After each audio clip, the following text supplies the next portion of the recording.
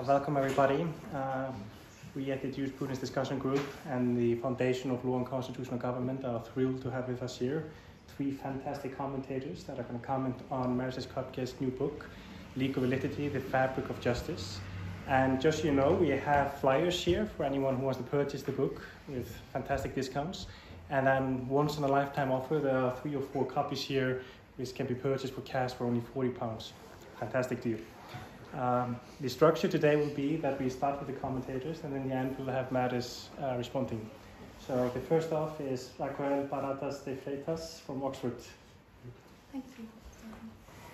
Right, so before I begin, a very quick caveat. When I returned to Maris's book, in order to prepare my remarks for today, I noticed a small pencil, very delicate pencil drawing of an open umbrella next to the headings of certain sections of the book. I recognized the lines immediately. It was very, very clear that Maris herself had drawn the umbrellas. And it was also clear what they were alluding to. Let me just say that it has something to do with Mary Poppins and leave it at that. But it wasn't clear what function they had there. And there seemed to be 2 options. Either they were suggesting what I should pay attention to, or they were predicting what I would pay attention to. And as it turns out, there is quite some overlap between the points I will make today and the umbrella points. So, either I will have been excessively influenced by Maris's own judgment about what is worthy of attention in her book, or I will be very predictable in what I say. Neither option is particularly exciting, so I apologize in advance. But the book is very exciting, and I couldn't be more delighted, both as a colleague and as a friend, to see it published and to be here today to talk about it. So many thanks to Nick Barber for inviting me to be here today, and to the conveners of the JDG for organising the event. Right, so Maris writes on page 69 of the book, validity is a hazardous technique, and yet legal regulation can be just. I think this idea is the kernel of the book. It focuses on legal validity, as you can see by the title, and legal validity is a concept that lawyers tend to take for granted and leave relatively undisturbed. Lawyers breathe legal validity like the air, right? Legal validity is treated, as Maris says, as a currency of undiscussed value. And asking a legal practitioner about legal validity is a bit similar to asking the 2 fish in David Foster Wallace's parable, how's the water, boys? Of course, in the parable, one of the fish looks at the other and asks, what is water? I think something similar seems to happen with talk of legal validity. According to Maris in this book, we are all under validity's spell, right? We settle questions of justice without freshly reflecting about what justice requires. And often, unreflectively, as she tells us, replace justice with something else, the property of legal validity, which we take to be self-explanatory and yet are unable to grasp fully. Legal validity, however, has not been neglected by legal philosophers. On the contrary, we find many writings in contemporary jurisprudence in which the concept of legal validity is addressed. We find questions such as, what is the nature of criteria of legal validity? What makes it the case that something is legally valid? Or what things are legally valid around the literature? And we also find very different and sometimes compelling answers to that question offered by different legal philosophers. The book gives special attention to the views advanced by Kelsen, by Hart, by Dworkin and Raz. But the book identifies one particular neglected question among the set of available conceptions of legal validity that we find in the literature. And the question is, what is the moral point of legal validity? And the book addresses this very neglected concern by pursuing a central question, which is clearly identified at the outset and then re-emerges at various junctures in the book. And the question is, how and within what general limits can legal validity help a large community to foster justice, precisely by helping it bypass concerns of justice? Or in a more Dworkinian vein, why can it be warranted in justice to settle questions of justice through legal technique? Right? So we see that the central question of the book, or that the book sets out to answer, is a question of normative legal philosophy. The book addresses it directly with subtlety and economy, carefully unpacking it and detangling with remarkable clarity, a complex web of abstract issues. But rather than offering definitive answers to the questions it raises, the book gives us, I think, a unified, distinctive approach to these questions. And the structure of the book reflects its argumentative strategy very clearly, so the reader is unlikely to get lost along the way. The writing is very clear and very elegant, and the ideas are discussed with great rigor and attention to detail, and Maris's use of examples often brings insight and humor into what might otherwise be thought a very arid topic. One more thing, the aim that Maris sets to make the main text self-sufficient in its argumentative import is achieved very, very successfully, I think, throughout the book. Okay, so now it's time to zoom in. I'll raise a few points. I won't be disagreeing with Maris. It's extremely difficult to disagree with Maris. I'll raise some points that I think would be interesting to hear a little bit more about. So the first one is, you write, Maris, valid choices are choices of a special kind, and they're choices of a special kind because they're self-fulfilling. And then you argue in the book, you say, they are self-fulfilling because they become true in being expressed. But choices can't be true or false, right? Unlike propositions, choices are acts, as you say in the book. As such, they can be right, they can be wrong, they can be foolish, they can be selfish, they can be sensible, irrational, etc., but they can't be true or false, right? A proposition, according to which a particular choice has been made in law, can be true or false, perhaps, but the act of choosing cannot. So perhaps what we should understand your claim to be is rather that valid choices are self-fulfilling and thus different in kind from other choices because they are made, meaning the act of choosing is performed simply by being expressed. Right? Is this right? But what is what is relevantly expressed? Is it the reflexive intention to make a valid choice? The intention to change particular rights, duties, or powers, both moral and legal? Or the intention to perform the specific act that one is in fact performing? Perhaps the answer is that it doesn't really matter because the technique of legal validity erases the distinction among these different things. Second point, you say not only are we under validity's spell, we also have a moral need for this spell. The reason why we have this moral need, you say, is that we have a moral need to settle questions of justice without thinking afresh each time about the demands of justice. And law, you say, is particularly well equipped to do this, precisely in virtue of this spell. So my question is, does saying that we have a moral need for the spell of validity entail that we have a moral right to the use of the technique of validity as a replacement for reasoning about the demands of justice? You say on page 83, in a way connected to this, that legal systems are especially apt to generate and sustain the kind of specific convergence justice calls for.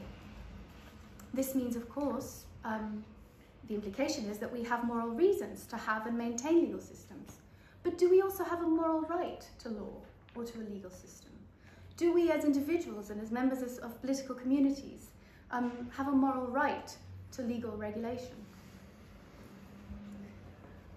Another point. There are stringent considerations of justice, you tell us. Why what falls to be settled through law ought to be settled by using the technique of validity. Now, I think we should note that this question is distinct, very different, from the question of what ought to be settled through law. And you say yourself, on page 163, that not all questions of justice, let alone all questions of morality or moral questions, ought to be addressed by law, right? And towards the end of the book, you also speak of the moral hazards of validity, including the fact that it can perpetuate, as you say, injustice, precisely by rendering it invisible, unaddressed, condoned. You say that validity's spell can be perverse, right? So can we conclude, on your view, that the technique of legal validity is essential to law, qua law, in virtue precisely of its being key to law's capacity to realize justice. Another point, the ability to make law. You define this as the ability to act validly, and you say it's inherently vicarious. And in this you follow Kelsen, and you agree with Kelsen. And the point you're making on this, and this is right at the beginning on page 8, is that the ability to act validly is a function of the acts of others. And this is a very important point in the book. But to say this, of course, is to say that it is possible only in virtue of someone else's previous action or chain of action. The result, you say, is empowerment. It isn't possible to act validly without having been empowered to do so by someone. Now, the term vicarious could suggest something slightly different. It could suggest that something is done by A instead of B, or something is done by A on behalf of B, on B's behalf. But this is a minor detail. I think two sets of questions arise here.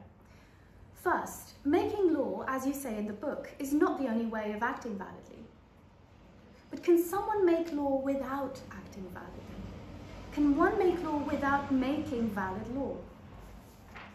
The second set of questions is, can law exist without being made, right? Does all lawmaking amount to valid acting? Can some law exist, like Hart suggested, not by being valid, but by being practiced? What concept of lawmaking are you relying on? John Gardner, for example, distinguishes lawmaking from enacting. Law can be made by enactment, or it can be made by being announced, practiced, invoked, enforced, endorsed, accepted, or otherwise engaged with by a judge or an empowered official. In both cases, law is posited, so positing and making law are the same thing, and the implication is that all made law is valid. Do you accept this implication? An additional point. You write, and this is central to your argument in the book, it is morally necessary that law be positive, that is, crafted through human acts. And in laying out your argument in support of this claim, you refer to the moral need for different agents and spheres of power to speak in one legally salient voice. Political communities, you say, have a need for relatively determinate, easily identifiable standards which are crafted in a relatively targeted fashion. And I was quoting you. You then mentioned two broad sets of views in the literature. On one set of views, the only way in which law can do its morally salient job of identifying legal requirements in this way is by avoiding moral judgment. On another set of views, the identification of legal requirements in a just community necessarily involves moral judgment through and through, to the point, you add, that only expert judges may be able to pin it down correctly. But is this not a contradiction? Are judges moral experts? Can they be? And if not, what kind of expertise, if any, do we or should we associate with the judicial role on the views you critique and on your own view? You then write, such human acts of crafting are systemically related to one another and through time. This sheds light on what you call the systemic character of legal meaning. This notion is closely linked, intimately linked, to the positivity of law, which you define as the fact that legal positions are determined by the legal meaning of valid acts rather than by moral considerations, which are not part of the meaning of valid acts, of the legal meaning of valid acts. So my predictable question is, what does this view of legal meaning tell us about the nature of legal interpretation? What implications does it have for what we say about where lawmaking should end and law applying should begin, in Gardner's words, and also about the difference, if any, between legal meaning and the content of the law? Gardner, again, says that it's a mistake to think that the interpretation of legal norms belongs exclusively to the law-applying stage of legal reasoning, as opposed to the lawmaking stage. He tells us that interpretive activity straddles the distinction between the identification of existing legal norms and the further use of them to make new legal norms. Do you agree? Also, considering what you call the systemic character of legal meaning, and also your definition of legal meaning as what the act means in law, that is, the set of legal positions that it changes, do you think there is a general judicial duty to interpret, defined as Raz does, as the duty to explain legal meaning in the process of resolving a case? Finally, to conclude, there's much to be said, I think, about the value of self-direction, and I can't hope to begin to do that here. But the claim that Maris makes, that the value of self-directing choice is a reason to confer and withhold legal power, alongside relative expertise, institutional capacity, proximity to relevant facts, and the requirements of the rule of law, I find that claim very compelling. So let me finish with a passage from the book that I particularly like. It speaks to the point, which is also central to the argument in the book, that self-direction grounds the moral need for law's positivity. Maris writes on page 75, part of the value of the underdetermined choice lies precisely in its forging paths and making bets that upon and because of that choosing will deserve a special call on the chooser's attention, even though prior to their choice they were just some among many options reasonably open to pursuit, and even though they may eventually unravel as a mistake. Such is the challenge, the peril, and the beauty of living one's own life. Now, there's a note to myself that I made on page 163 of my copy of the book. It reads, think about how to make this gel. Now, the truth is I don't really need to do that, because Maris does that beautifully in the book. Thank you very much, Raquel. Next up is Mikolaj Barczentewicz from the University of Surrey. Thank you.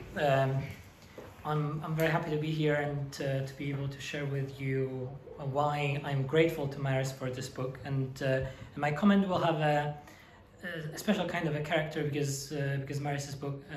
So I wasn't a disinterested reader of the book, because Maris's discussion of legal powers was very close to what I was doing at the time I was reading her book, which was writing my own chapter of legal powers in my own DPhil. So in a sense, my comments are from a perspective of someone writing a DPhil and using Maris's work, which was indeed very helpful for me. So I will focus on two chapters of the book, on chapters 2 and 3, which deal with this technical issue, but very important issue of what are legal powers, i.e., what is this? What Maris calls the special technique of legal validity, and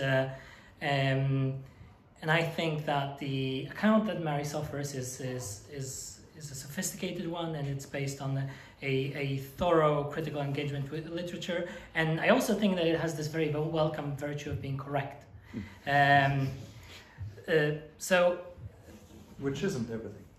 No, it's not everything, but it's a good thing. So the way Maris laid out her argument in chapters 2 and 3 by first surveying the key views on legal powers and showing their deficiencies immediately inspired my confidence that she really gets it, and she's not leaving out anything. And it may sound like faint praise, but I assure you it is not. I read Maris's text just after reading most of the literature that she discusses, and I must say that reading her discussion felt like a breath of fresh air. So I don't think. And I don't think I felt that only or even predominantly just because I share her conclusions. What I think was more important was the scholarly quality of Maris's argument. So what is Maris's view on legal powers? Spoiler alert for those of you who are planning to read the book, as you all should. To give you some context, I will give you a very simplified picture of one axis of the debate on legal powers, so one major definitional question. What is the place of intention to bring about a specific legal effect within a definition of a legal power? On the one end, of the spectrum, we can place Hochfeld's answer to this question, which was that such intention, specifically to bring about some legal effect, was illegally irrelevant. The only constitutive thing is that the law ascribes legal effect to someone's volitional action. This means that by an act of committing murder, the murderer exercises a legal power to make themselves liable for murder. That is a consequence of Hochfeld's view. So that's one end of the spectrum. On the other end of the spectrum, we have the various versions of the real will theory, like Andrew Halpin's view. And according to this family of views, actual intention or real will to bring about a specific legal effect is necessary for an exercise of the legal power. What then, for example, about contracts where at least one party did not intend to enter the contract, but is taken by the law as having manifested intent to enter and thus as bound by the contract? Well, for real will folk, this kind of contracting cannot be an exercise of illegal power. So this is a bullet they must and do bite. And I hope we can agree, or at least you can agree with Maris and I, that these extreme views are quite far, and I say too far, from the ordinary legal use of the concept of a legal power in probably all modern legal systems, both extremes, Hochfeld's and Halpin's and others. So, and between those extremes, there is a variety of views, including those presented by Hart and Raz, rightly, I think, criticized by Maris. And you'll have to ask Maris or read the book to learn exactly what her criticism of Hart and Raz was, because I want to focus on something else. Maris's own middle-of-the-road solution, which is closest to Neil McCormick's view and to a recent paper by Lars Lindahl and David Rydoff, is that exercises of legal powers necessarily manifest real or imputed intent to bring about some specific legal effect. As Maris wrote, it does not take an intention to manifest an intention. Maris also stressed that a valid say-so can invoke a legal regime beyond what is ostensibly in the mind of the sayer. Hence, it is not required that, for instance, a customer knows much or perhaps anything about the law of contract in order for them to be able to validly exercise their power to enter into a contract. Given all this, I'd like to turn to the aspect of legal powers that I find most interesting. No surprise here. I find this aspect of legal power so interesting that I wrote 85,000 words about it. One of the key things I keep stressing in my own work is that just because the law enables us to do things or facilitates us in doing things, and especially in changing legal positions, and because it facilitates us through legal powers, it does not follow that this is the only way the law enables us to change legal positions. So the law also sometimes facilitates us in changing legal positions or bringing about legal effects without any legal powers being involved. So I think Maris agrees, and we both see, for example, Neil McCormick's super Trump, who intentionally gets himself arrested to seek shelter in a jail, as not exercising a legal power to make himself liable for breaking and entering or whatever that offense, the other offenses he ends up committing. So there is no legal power there because the super Trump's real or imputed intent specifically to make himself criminally liable is legally irrelevant to whether he is in fact criminally liable. Now, what about legal powers to change the law? That is, to change general legal rules. There are many other examples, but I will focus on judges and case law. And my question is it necessarily the case that whenever the law ascribes law-changing effects to adjudication, it follows that the courts have a legal power specifically to change the law? And I made it my business to convince people that the answer is no. It is, on my view, very much possible to have a doctrine of precedent or case law without judges having legal powers to change the law. And in arguing this, I I'm in a way generalizing a point made by Grant Lamont in his paper on do precedents create rules. So I will give you two examples that I think suggest that law-changing adjudication may contingently be like the case of the superterm. That is, where intent, or even imputed, to bring about this specific legal effect is legally irrelevant. First, as you know, many legal systems, especially of the continental family, seem to have as a key part of their official story or ideology that this notion that judges don't get to change the law. And this notion is so prominent that it is not hard to find examples of judges saying explicitly in their judgments that they cannot change the law.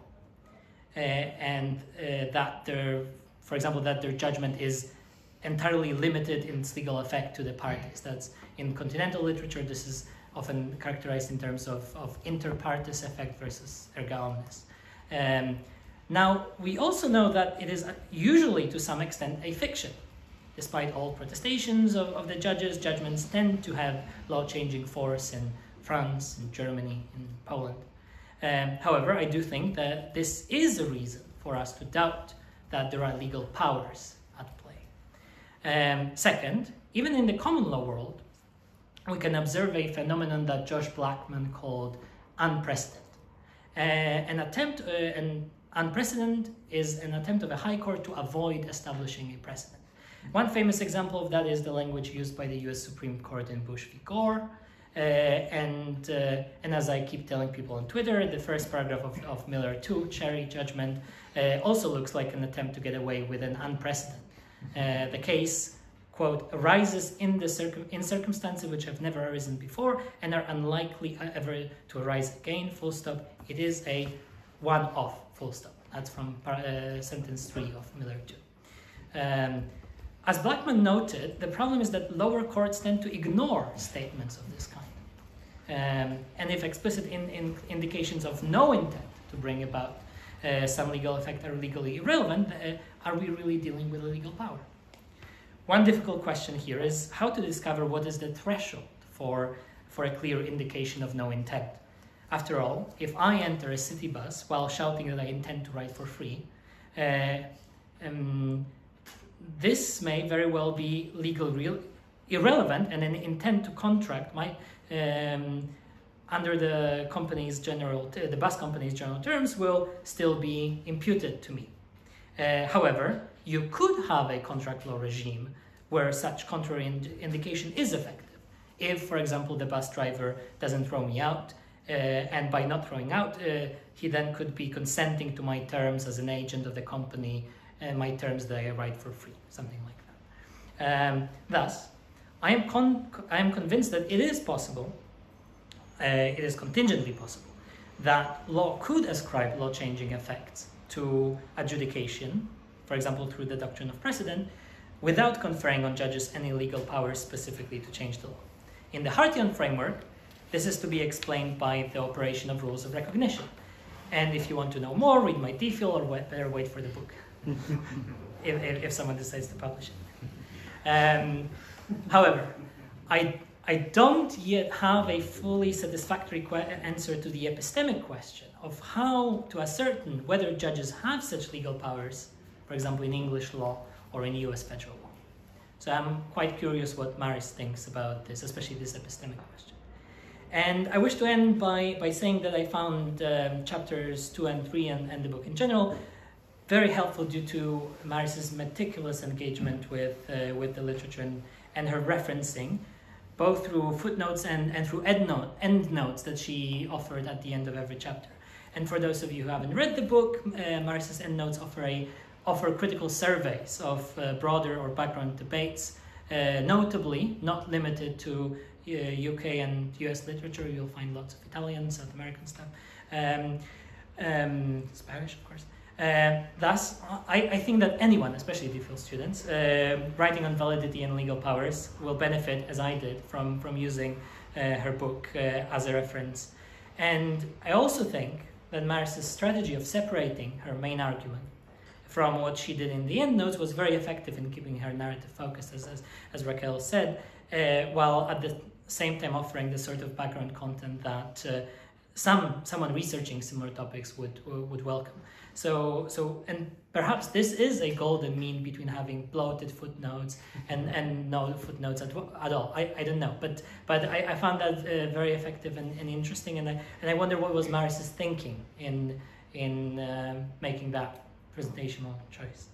And this is all I wanted to say. Thank you. Thank you very much, Mikolaj. And next up is Timothy Endicott of University of Oxford. Thank you, Stanley. Thank you, Nick, for organizing this. What a brilliant book. It's it just lit up here, there, and everywhere with extraordinary insights, beautifully expressed. Here's just one of my favorites. The idea of application of law is somewhat nebulous. We know what it means to apply hand cream, but it is less conspicuous just what it means to apply law. And then Maris goes on to explain what it means to apply law. In an important sense, focus on valid norms and their criteria of validity is an offshoot, perhaps a creature, of modern constitutionalism. This is the sort of thing that gets you thinking in new ways about aspects of problems that legal philosophers have been working on for thousands of years that hadn't occurred to me before. And that happens again and again, and I predict that you'll have that experience when you read the book. Preparing for this wonderful event, I watched the Dick Van Dyke Show. It had nothing to do with Mary Poppins. The Dick Van Dyke Show, I think a rather brilliant comedy from the 1960s. Rob and Laura Petrie, Mary Tyler Moore and Dick Van Dyke, have been married for years. They've got a 10-year-old little boy. And in episode 66, Laura's Little Lie, they apply for insurance, and it's 1963, so they have to produce their marriage certificate. And the insurance agent turns them down because her date of birth is different on the application for insurance from the marriage certificate. And it's a crisis, and she's bursts into floods of tears and confesses to Rob, her husband, that she lied about her age on her marriage certificate. And under the law of Connecticut,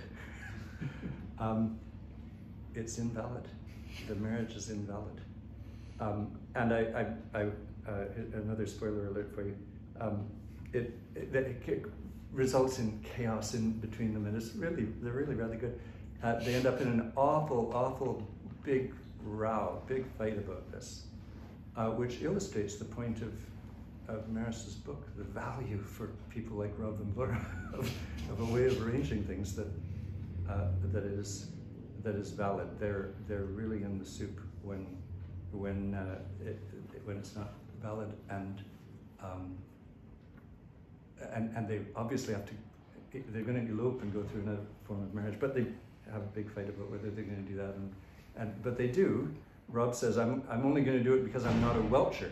Now this is relevant to a point that I'm going to come back to, which is, if you look at Rob's attitude to this transaction, he wouldn't marry her in a million years after they have this big fight, except that he said he would go through a second form of marriage in Connecticut,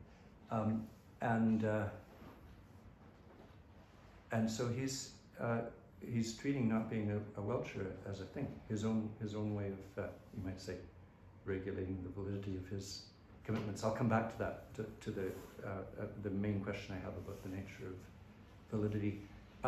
So out of sheer spite against each other, I think Laura's attitude is that she wouldn't go through another form of marriage in a million years, except it's going to cause him so much pain that she's going to do it.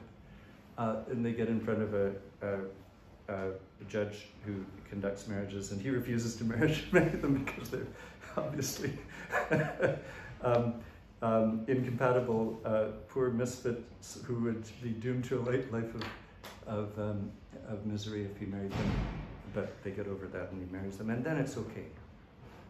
and they've got a valid marriage and they move forward. It's a picture of the value of what Maris calls a technique of validity, and I recommend it. It's just a reminder to us all of how useful it is for a marriage to be valid. Now, here's my big question. It connects with something Raquel asked about. Raquel said, "Can one make law without making valid law?" I had a sort of similar idea in my mind, and I wondered whether we really ought to have a redundancy theory of validity. Validity is merely redundant. That doesn't mean you shouldn't write a book about validity. Truth is redundant, and philosophers write books with the word truth in the title. If you say the book has been published, and your friend says it's true that the book has been published, well, they haven't. They've said two different things, haven't they? But you might say that predicating truth with a proposition doesn't tell us anything more than predicating publication of the book. It's redundant to say that it's true. Now, and there are philosophers with redundancy theories of truth. Those philosophers, of course, won't tell you stop using the word true. Stop using the word true. Don't say it's true that the book was published. Just say that the book was published. It can be tremendously useful to have the notion of truth. And likewise, it can be terrifically useful to have the notion of validity, and valuable to have a book that treats it as a way of looking at the subject matter of legal philosophy. But would a redundancy theory of validity be a good theory? Now, you might say Kelsen had one, and my main question about Kelsen for Maris is, roughly, although his theory of law was a disaster, did he have exactly the right answer to your question of the nature of validity, and of legal validity in particular? He says validity is the specific existence of norms. I think that's rather beautiful. Has the same sort of elegance that you find in Maris's writing. Validity is the specific existence of norms. A norm isn't a norm if it's not valid. A marriage is not a marriage if it's not valid. To say that it's a marriage is to say that it's valid. And then to have this term in our toolkit is like having the term truth in our toolkit. Now, I find that very attractive, and I'm wondering, Maris, whether you actually disagree with it. Hart talks as if he disagrees with it. I find it rather peculiar. He says the rule of recognition is neither valid nor invalid. People will remember that proclamation from the concept of law. And he treats validity as a specifically legal term that means compatibility with the criteria provided by a rule of recognition for law. And then maybe Hart would say that a contract is valid only if it's a contract. But it's not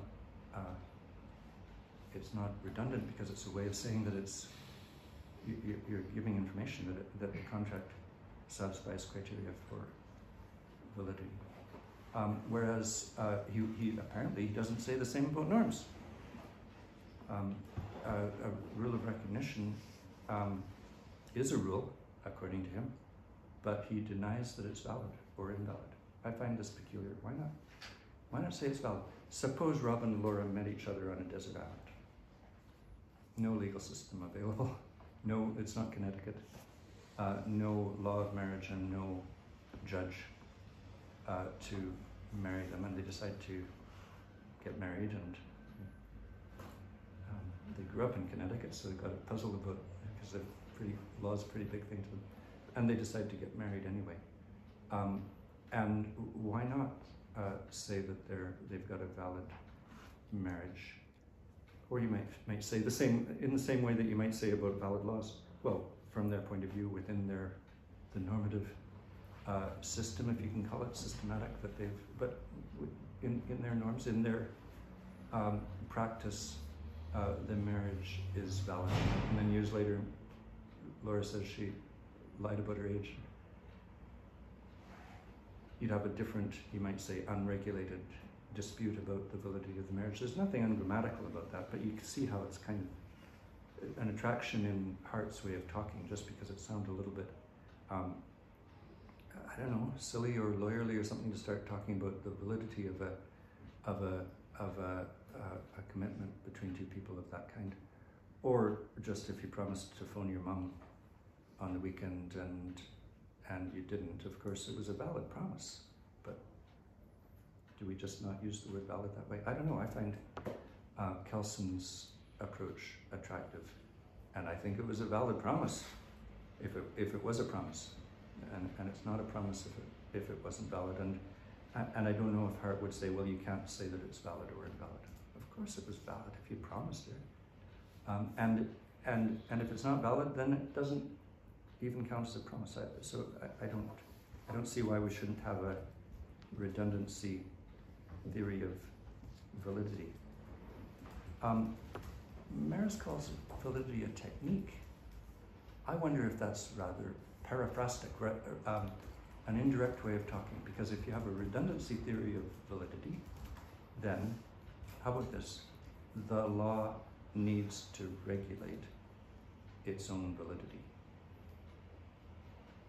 I think that's a way in which you might go one step beyond Kelson. Kelson, you may have heard his slogan that the law needs to regulate its own creation.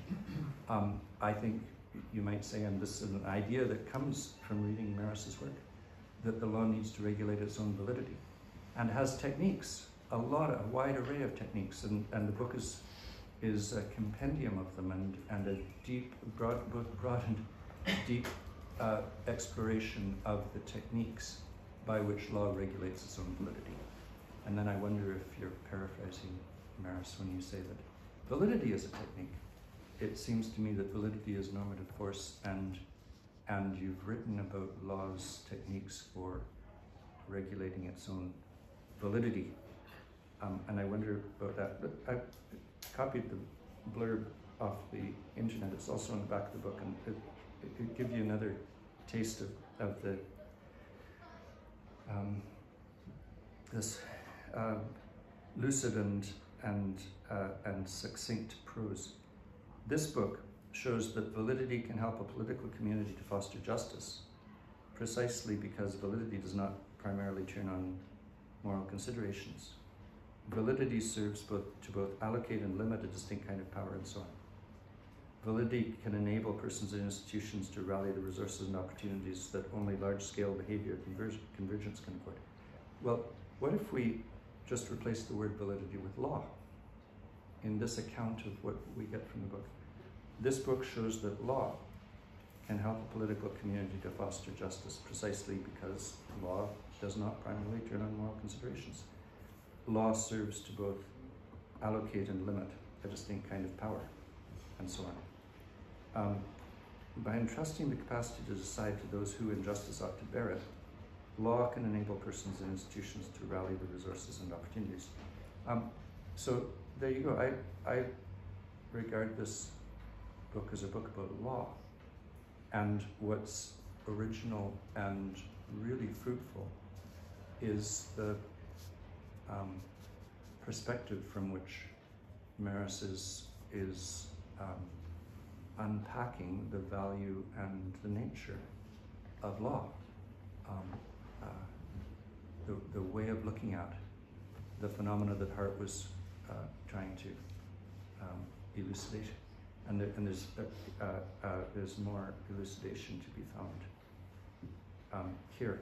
I'm hesitant about this, having a redundancy theory of validity, because of what I said about Hart. It kind of makes sense that we hesitate to say that that if I promised my mum to phone her and you criticize me for not doing it, and I say, well, she leaned on me to phone her last week, and so the promise wasn't valid.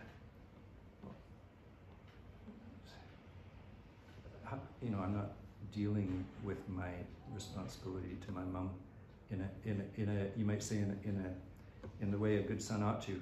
If I'm starting to talk about the validity of a norm in my duty towards her. So there's something about validity, I have to admit, that sounds kind of law-ish. And the title, you can't replace the word validity in the title, you'd end up with legal law. So I'm not saying we should have a redundancy theory of validity, but I'm wondering if we should. The fabric of justice, my last question, because I'm going to park for reasons of time, a really technical question about the difference between declarative and constitutive rulings. Read the discussion of rulings in this book, which is groundbreaking. My last question is about, again, about the title. Is it also legal validity? Is it also the fabric of injustice? You know, for certain sort of injustices, you need a marriage to be valid. And you can imagine injustices that you can only get away with, you can only inflict, you can only perpetrate if the marriage is valid.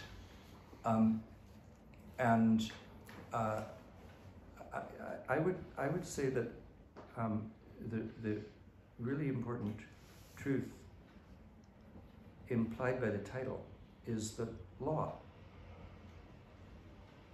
validity of law, legal validity, using my redundancy theory, say either one, legal validity, law, say it either way, it's a necessity for the sake of justice in a political community. There's a necessary connection between law and justice, and also I would also say there are certain injustices that can only be inflicted because of the law or because of legal validity, as you will. And so I think that it's a book about the fabric of injustice as well. It's just that if your strategy is to be maximally unjust, law is a bit of a detail. It will give you special opportunities. Whereas if you're in a position where you can change the way things work in a political community, then adopting law, legal validity, using the technique of legal validity that Maris describes is necessary. So there is a difference between the relation between law and justice and the law of injustice, and the relation between law and injustice. Thank you, Maris. And thank you, Timothy. Please give a hand for 3 wonderful comments.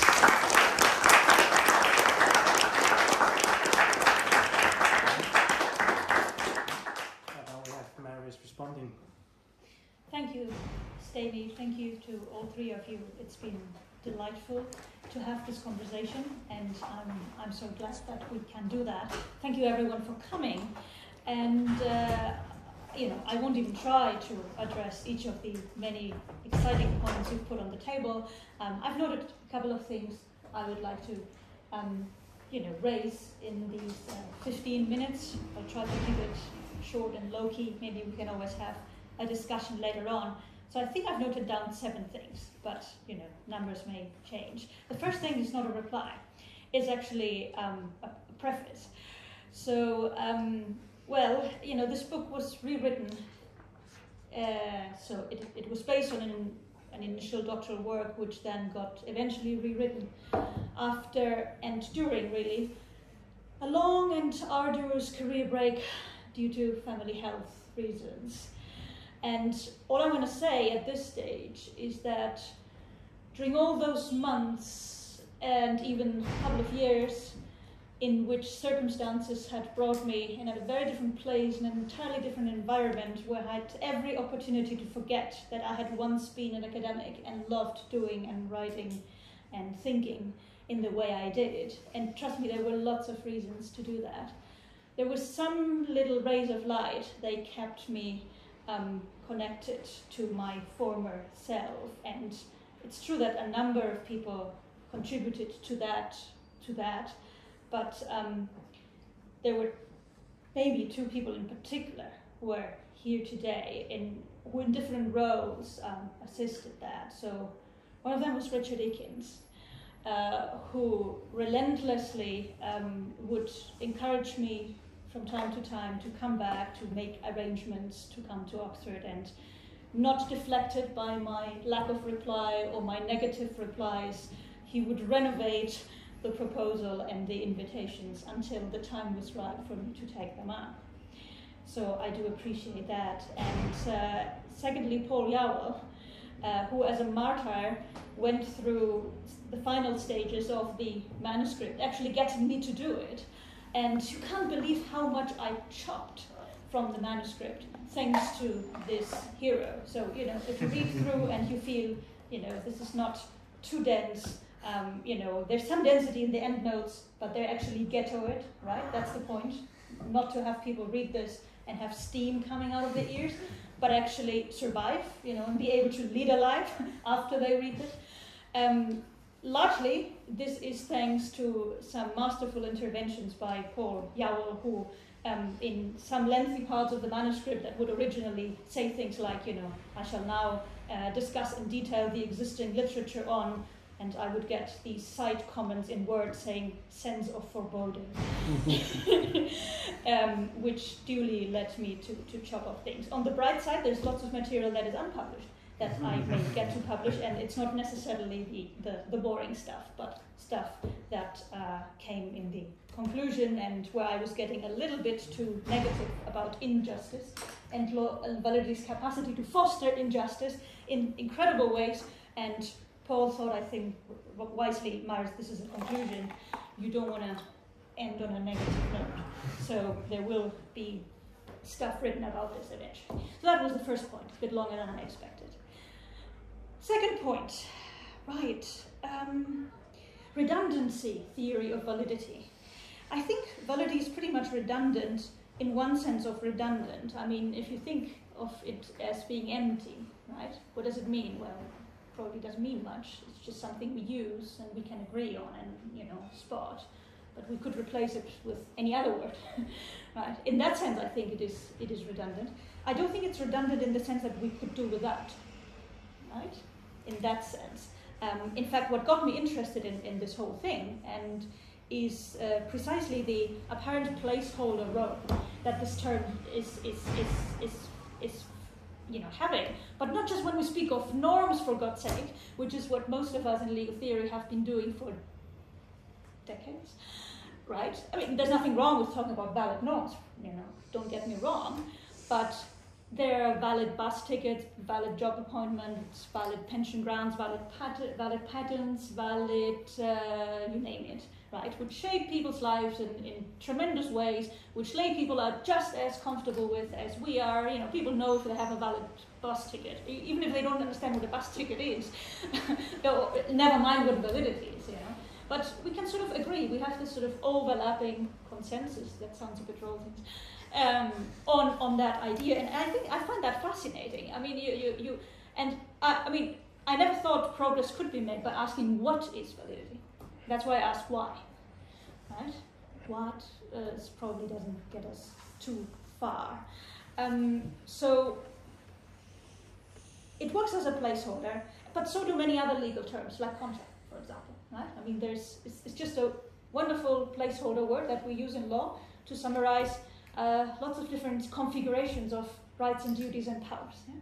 And we can get more specific placeholders. We can say it's a, you know, equipment lease contract, and we know something more, right? And we can get even more precise, or we can just drop the placeholder and start explaining what each of the rights and duties are under that. But it's convenient to use these short-term words. And I think valid is, in a sense, the master placeholder, right? You can just say it's just valid, never mind if it's a valid contract or valid will or a valid whatever, right?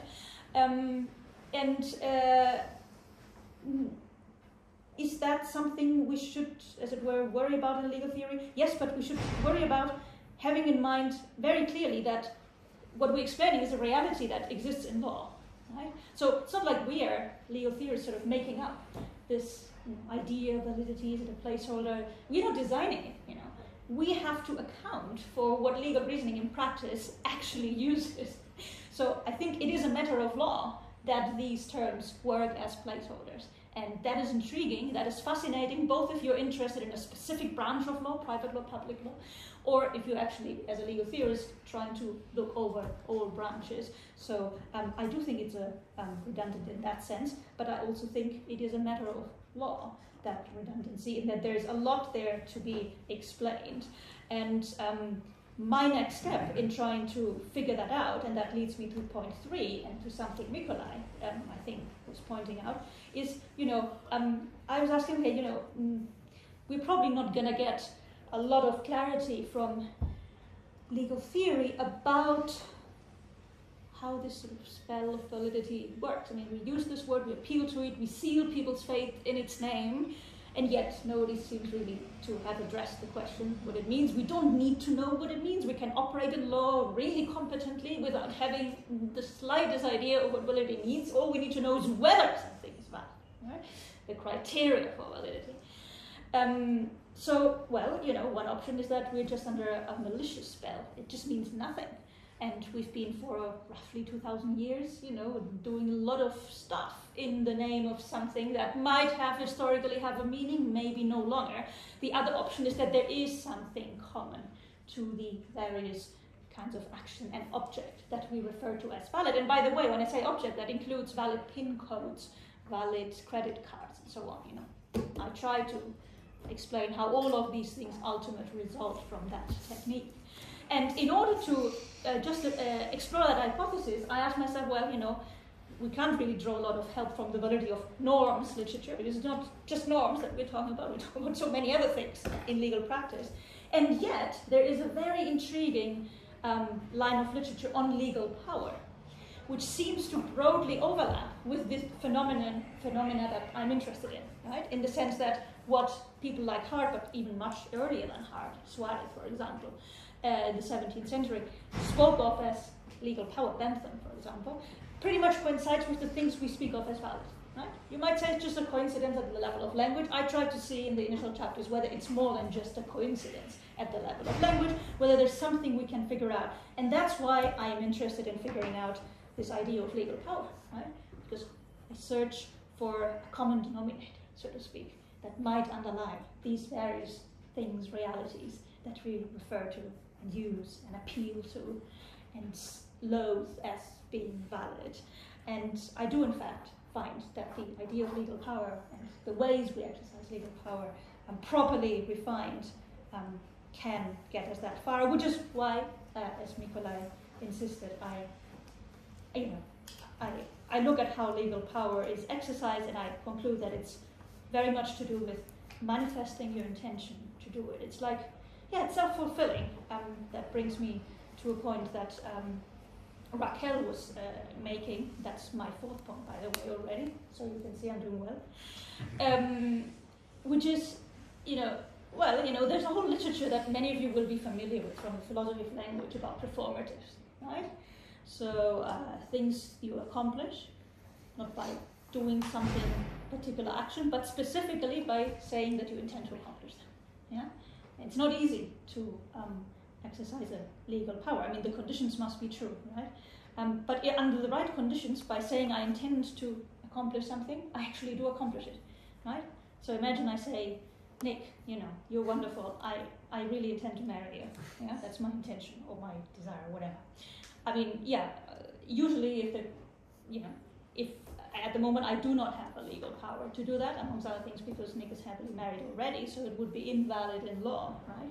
But under the right circumstances, in the right ceremony, and with the right presuppositions, by saying, yes, I do intend to marry, and so on, I actually bring it about, what I say. And I think that's a remarkable and fascinating power that the law can bestow in the hands of individuals and groups. It's true of private law, it's true of public law, it's true of legislature, right? And so, as Raquel is entirely right when she says, it's not that the choice as such is self-fulfilling. I mean, I could choose whether or not to have some sip of water, and the fact that I choose it doesn't, I don't think in any interesting sense make the self-fulfilling. But if what I'm choosing here is as between, say, marrying or not marrying, right? Or as between signing a contract or not signing it, as between enacting a legislative proposal to change the law in a certain way or not, and so on, that is a special kind of choice. Yeah? It's a choice that has propositional content. Yeah? It's a choice to make something true by expressing that very choice. Yeah? And I think in that sense, the choice is a choice to do something by expressing that choice. Yeah? And in that very special sense, this particular kind of choice can be self-fulfilling. Yeah? It's not true of choices in general, or at least not in the sense I'm interested in, but it's this very special feature of these.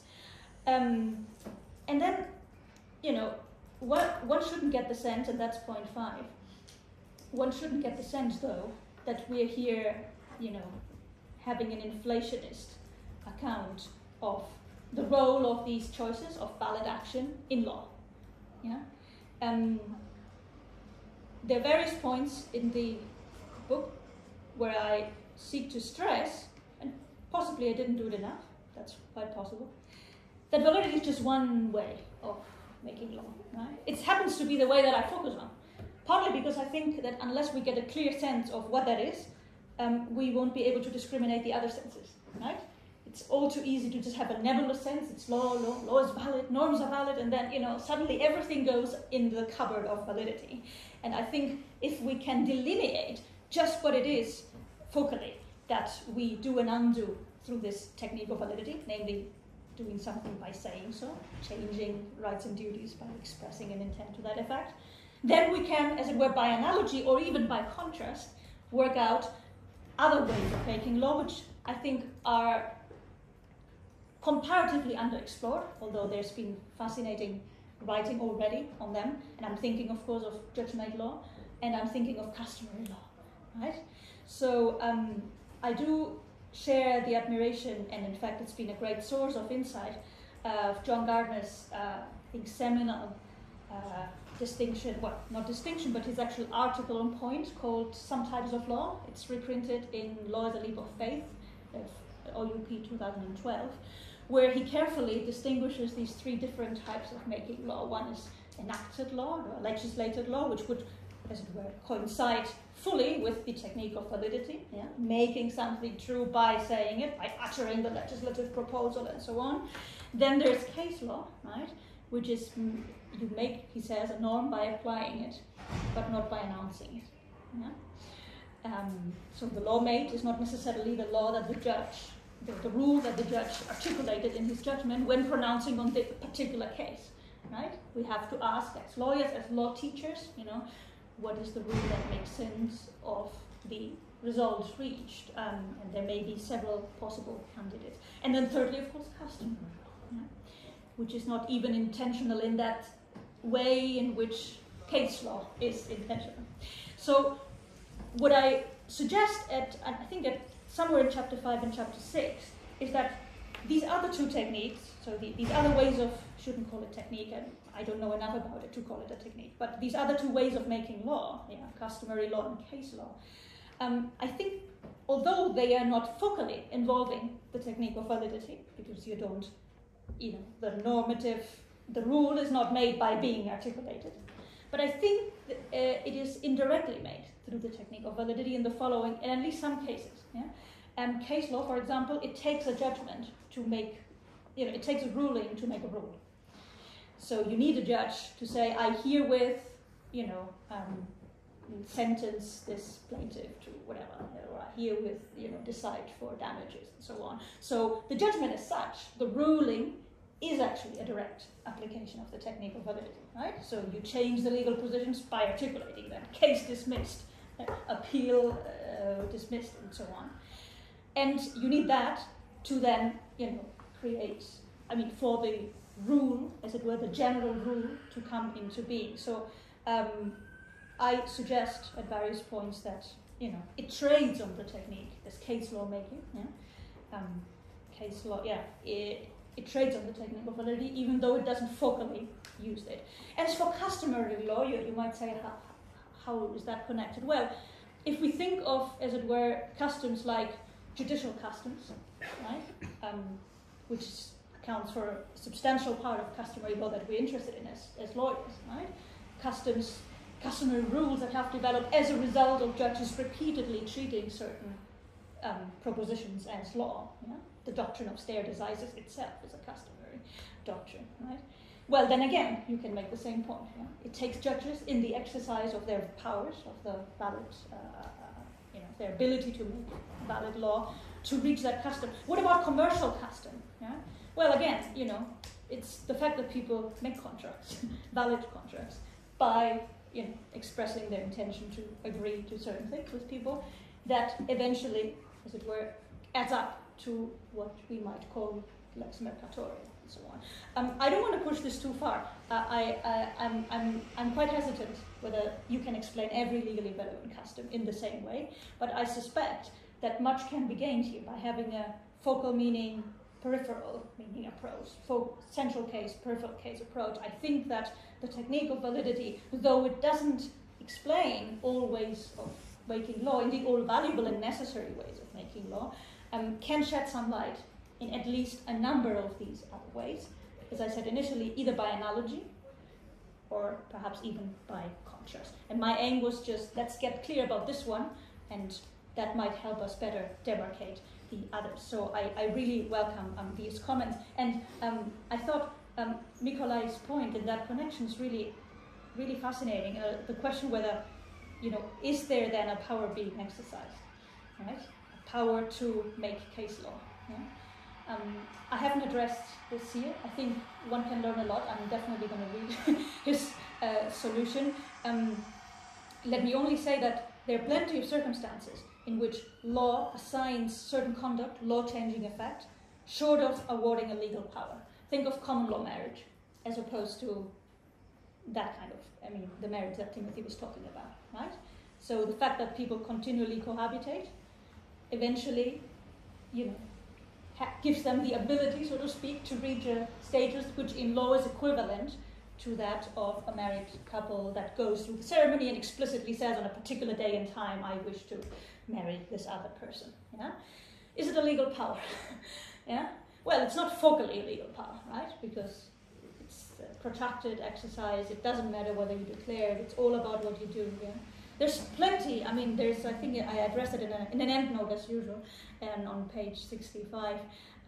There's plenty of these conducts in most legal systems. Yeah? More continental systems in administrative law, they have the doctrine of administrative silence. Yeah? So what if you make a request, file a request with the administration, and the administration doesn't reply? So there's law in certain circumstances about whether the request should be deemed to have been approved or not. Did the administration exercise a legal power in being silent? Well, not really. But the result is going to be quite similar, right? And there might be even more familiar cases. So driving into a car park, are you thereby, consenting to enter the contract and so on? I don't think we need to worry whether the person manifested that intent or not, because the law is going to treat you as being bound in any case. So it's very convenient, very useful for legal systems to assign, as it were, these law-changing effects to plenty of conduct, which, of course, aside from super Trump and criminal law examples, which are obviously not meant for the same purpose as a legal power, but to other conduct in the field of private law, administrative law, and so on, which for practical purpose can serve a very similar effect, and it prevents us from having to worry whether this person had an intention or didn't have an intention. So, are these legal powers? Well, part of me thinks maybe we don't need to figure out, and part of me thinks, well, it might be extremely interesting to figure it out in special cases, like the case of the situation of case law. So I just welcome the question, and I hope to have explained why I think it's important. And so I think I've just got the final 2 points, which are quite quick, which is, right, is it about law or is it about validity? Right? Is this about law? Is it about validity? Well, I want to think that, let's leave aside what I want to think. My aim was to explain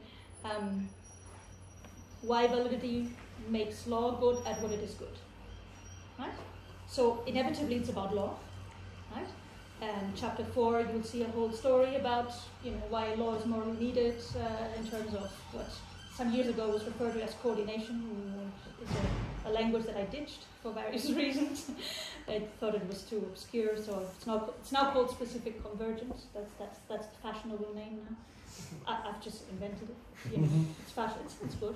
I think you need to understand that in order to understand why the technique of validity equips law to achieve, to be able to make this difference to community life, right? So I think it's inevitably about law, yeah, but it's not simply about law. It's specifically about this one tool set, validity, which is quite pervasive, but certainly not the only one for reasons I've just explained, that I think has special virtues to help law accomplish what it needs to accomplish. And one of these virtues is, I think, its capacity to allocate legal power, yeah? And to distribute legal power.